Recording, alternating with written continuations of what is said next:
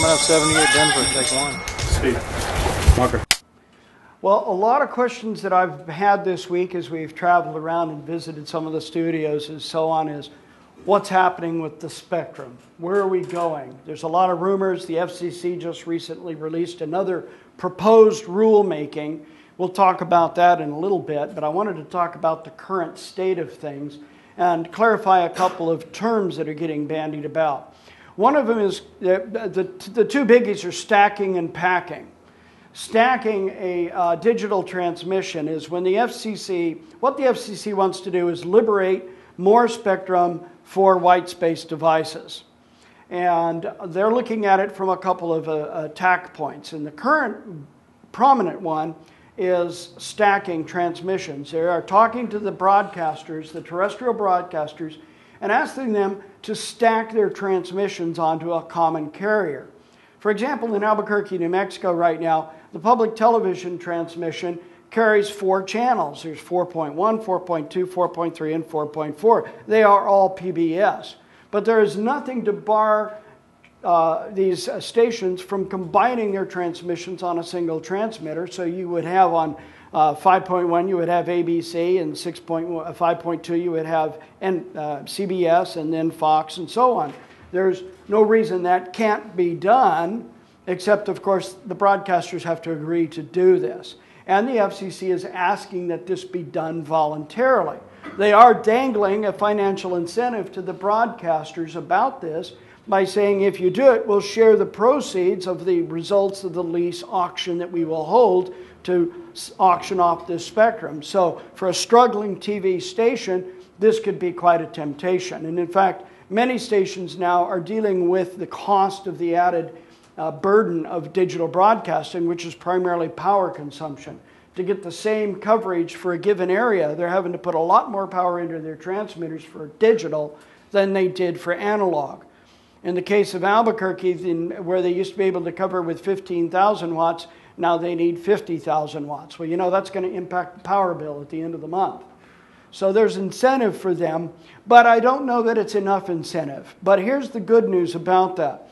What they're talking about doing is taking away spectrum from a terrestrial broadcast, that's a current on-air digital broadcast, and then allocating it for use by something else.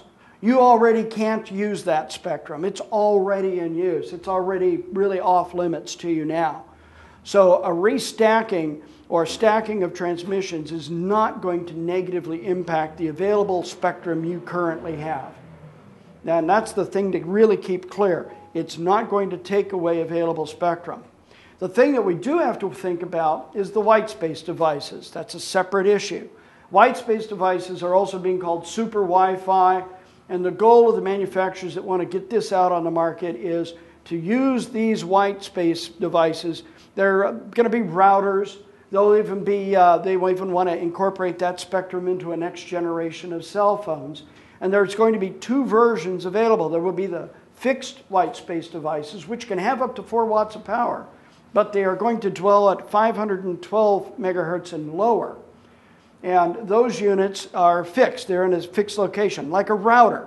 So if you've got, if you've got a modest country home with 43 acres and you want to cover all that so you can sit with your laptop down by your duck pond, you can cover it with using one of those routers. It'll give a lot more range than the current range of 2.5 gigahertz gear. But it has to be geolocation smart. It has to go out once a day. The fixed devices, once a day, have to go out onto the network, go to the national database, and check to see if there are any licensed wireless microphones in operation within 1 kilometer. And if they are, they have to vacate that entire TV channel and move to another TV channel. And that's where the database becomes important. That's where licensing becomes important.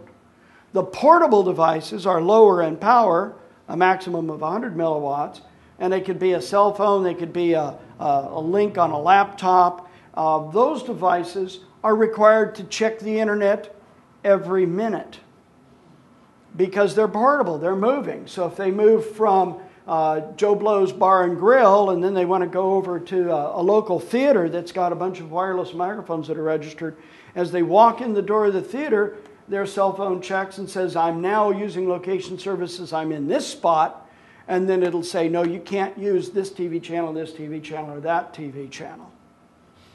So that, again, it's checking the national database. And that leads to the important question. Are you getting your licenses? Are you getting your wireless microphone licenses? You guys, as motion picture and television content developers, are allowed to get a Part 74 license under the FCC regulations. You can be a licensed user. And there's a process in place. And if you don't want to deal with the FCC, and I can understand why, the form was written, probably the original form was probably written in the 30s. And it asked for things that apply to wireless microphones, like the height of the antenna transmitter. Well, you know, this next production we're using midgets. Is that 2 feet? So it becomes important to understand what you're filling out. There are people willing to help you. Bill Ruck up in San Francisco will help. Or you've got Bill Ruck in San Francisco. And then we've got Henry Cohen at Production Radio Rentals in New York that will also do it. He does it for a turnkey operation of about $500 to do this for you. But he'll do it turnkey. He'll do all of it for you. Bill will give you assistance for about, I think, about $100, $150, and you pay all the license fees, which right now is about $150. But when you get your license, you then have the ability to go to this national database and say, tomorrow morning we are shooting down at Hollywood and Vine, and I'm going to use these TV channels. And then your stuff shows up on the database, and any white space device within a kilometer of that is going to vacate those TV channels. You have priority. You will actually bump those devices out of it. Now, my goal, personal goal, is to entirely ruin the business model for white space devices. I'm going to be perfectly happy if a guy goes into Fry's, buys a white space router, takes it home, turns it on, and the first thing it tells him on his laptop is no spectrum available because 3 of you guys live nearby and you've got him just buried. That will ruin the business model for white space devices, and if Fry's gets enough returns, they're going to stop stocking them and they're not going to be an issue. And there are enough of you out there to blanket Southern California. Now, a year ago we talked about this, and we said start registering, and people are doing it. And if you haven't done so, please do so. It's important. We've got, for example, Warner Brothers now has all their wireless microphones, and you go on the database, there's all these little blue dots all over the Warner lot. And when they go on location, you can actually change your location on the fly. You just do it on the internet. You go on, it takes just a few minutes, you know, make it a favorite on your Explorer bar and click on it, and go in and say, okay, here's the location I'm going to be in. And it doesn't matter where. And when you do that, it'll tell you what TV channels are available. Around the country now, there are 2 TV channels in every region that are exclusive for wireless microphones. And then all of the other Part 74 channels are also available to you as licensed users. You had an online question. Well, it wasn't a question. I just wanted to let everybody know if you're curious about getting your licensing, I have a guide next door that I can give you. So outstanding. See me when we're all done. Outstanding. We'll let you have a fake little wireless microphone for that. This is important because the biggest problem we've had in the past is the lack of visibility. Now, the FCC is waking up to this. In fact, Carl has been having a lot of conversations with the vice deputy of the FCC. Yeah, he's the deputy chief engineer of the FCC. If you look at the organizational chart for the FCC, that's second down on the tree.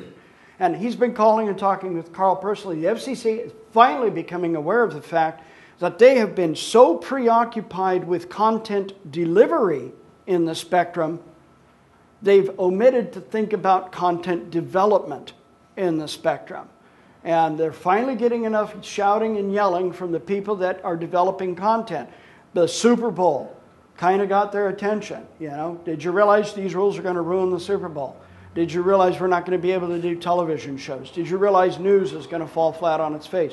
Finally, they're becoming aware of it, and we're seeing a heightened awareness at the FCC. But what they really need to see is that map fill up with the little blue dots showing where your wireless microphones are in use. And we don't want you to spectrum squat. We don't want you to get your license and then just go in and fill up spaces on the map.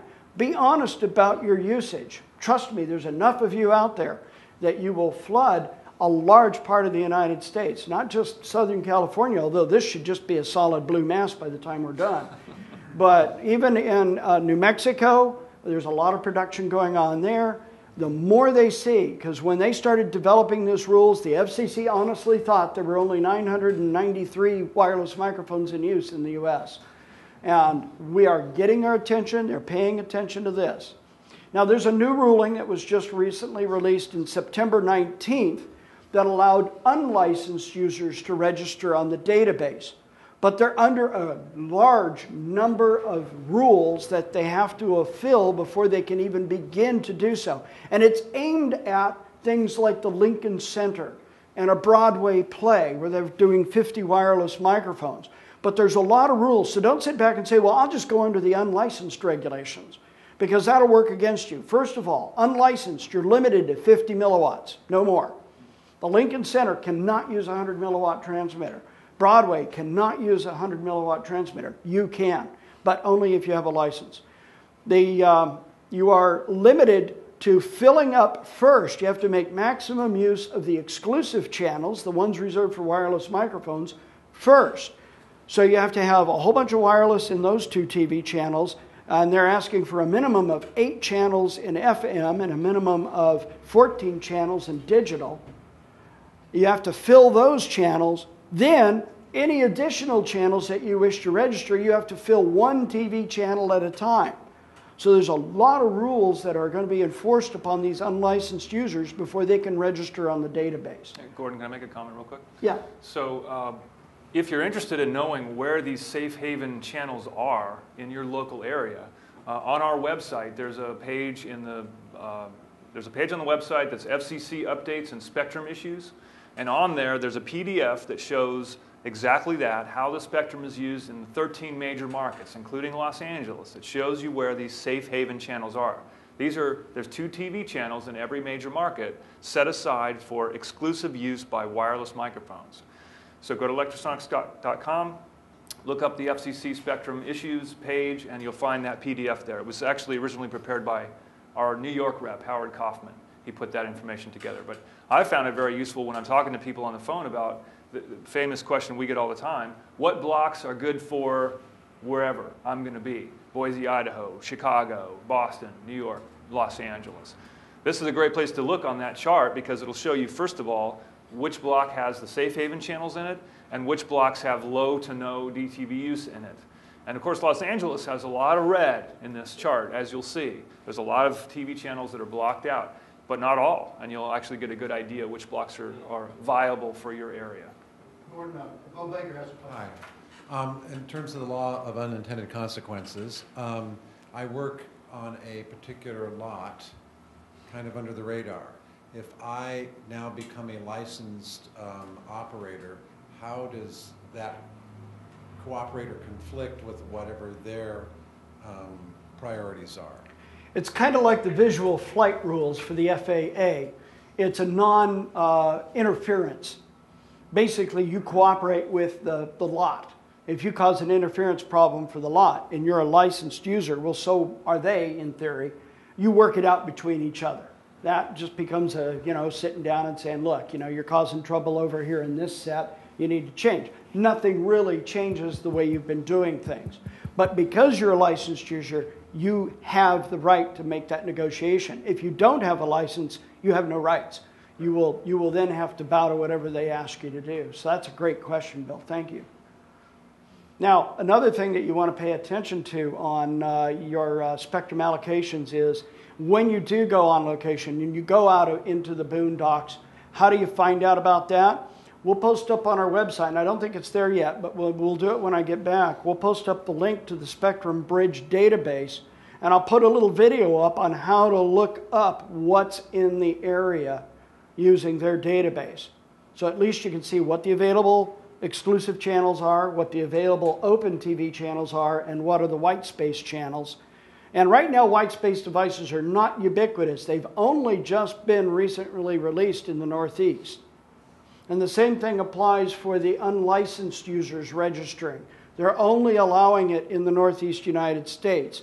I think if they fought in the war, the Revolutionary War, they're allowed to register there. But the rest of us are going to wait. It's an experiment that they're conducting right now.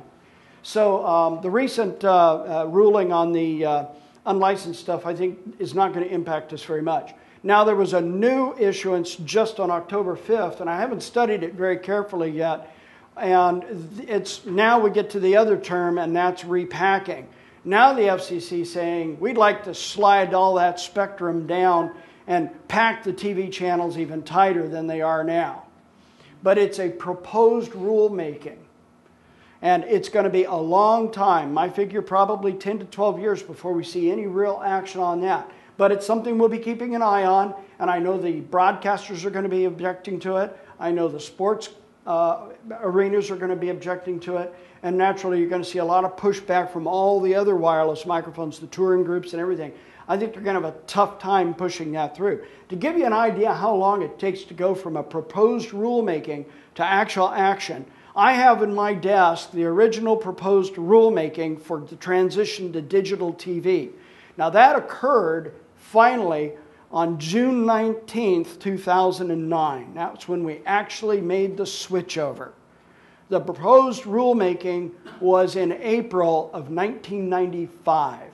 So it took from 1995 till 2009 just to make the DTV transition. And I can tell you the DTV, the transmitters, the broadcasters are still smarting from that expense. That was a highly costly changeover. They had to change their transmitters. They had to change their power lines. They had to change their studios. It was expensive. It took a long time. And they're not going to be too friendly to any changes where the guy says, okay, just kidding about using channel 36. We want you to go to 32. So I think there's going to be a lot of pushback. So there's no need to panic. Any products that you own and use today or buy today is going to be in good use for the next 7 to 8 years. No problem. That's our prognostication at this point. And of course, I don't know if it'll really get any worse than it is, but we're certainly keeping an eye on it. Questions? All right. Thank you all for coming.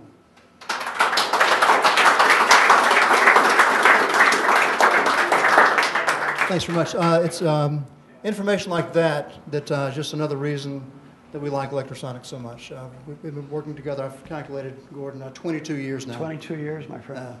But Trew Audio and Lectrosonics, I've known Gordon that long. You're my first contact in Nashville. You came by to visit and signed us on. It's been great ever since. So thanks everybody for coming over, and I want to thank the online audience too for participating. It's always a big help. I learn as much as anyone at these events.